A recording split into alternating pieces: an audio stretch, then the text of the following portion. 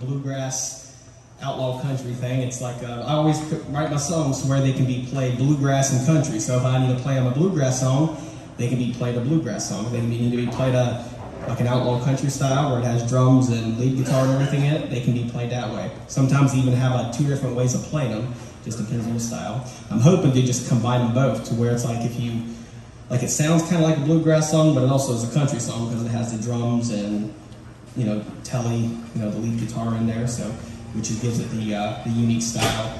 Not much people do it. Sometimes you'll hear a song like that, just every now and then on an album, but you don't really hear somebody do it, make their whole style after that. But I plan on doing that. So anyway, here's a song I didn't write. This one is called Master's Bouquet. I don't know who wrote it, but the one I listened to was by BR549. If anybody's ever heard of them, they did an album. A bluegrass album with Ralph Stanley, and they had all kinds of different artists. And I never heard the song until I never heard that song until I heard that version. So that was the first song I ever heard from them, and I loved it.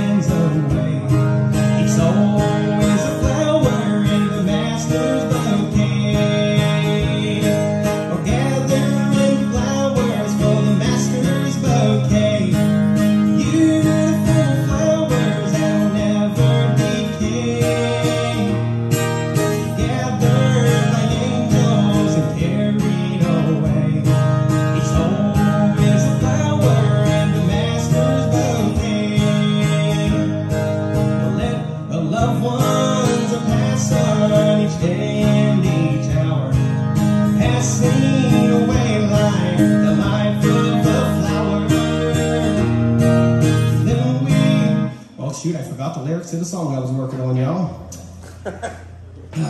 That shows you how much I've performed in the last 5 years. Okay, why don't we just go on to a new song, because I'm really embarrassed right now.